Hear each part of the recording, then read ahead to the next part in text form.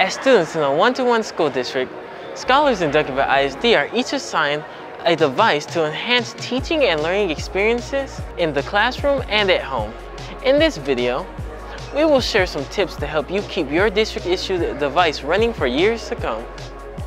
Although your device is property of Duncanville ISD, you will keep your device until you graduate or leave the district.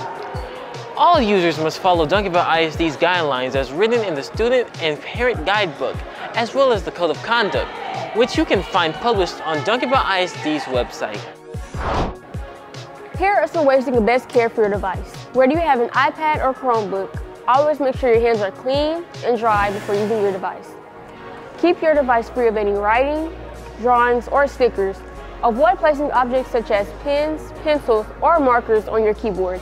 And don't forget, accidents happen when you least expect them, so never place liquid or food around your device. Use care when inserting cords and accessories into your device. Accessories such as headphones and flash drives should be removed when they are not in use. Avoid putting pressure of any kind on your device.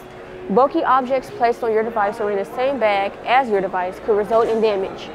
All student devices include a protective cover but can still be damaged when misused or mistreated.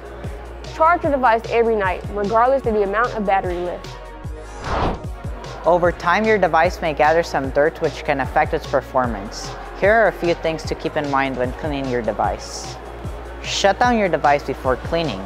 Use a clean, soft, dry cloth to wipe the screen free of oils and dirt. Do not use any chemical cleaners, including disinfectant wipes, on the screen of any device as they can cause damage to the screen. Do not spray liquid directly on the screen. If you must use liquid to remove smudges from the screen, be sure to lightly mist a microfiber cleaning cloth and then wipe the screen.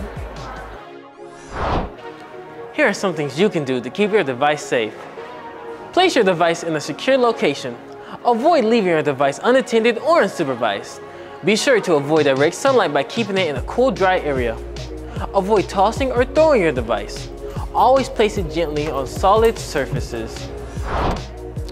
When transporting your device, ensure that your device is properly secure. Do not use your device on the bus, while walking, or while doing activities that could cause damage. Always use two hands to carry your device. Carefully place your device in your bag when transporting it through school and at home.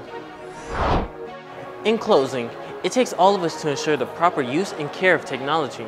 So please, understand that Duncanville ISD devices are expensive learning tools and should be only used for educational purposes. And by following these simple steps, your device will be ready for learning each and every day.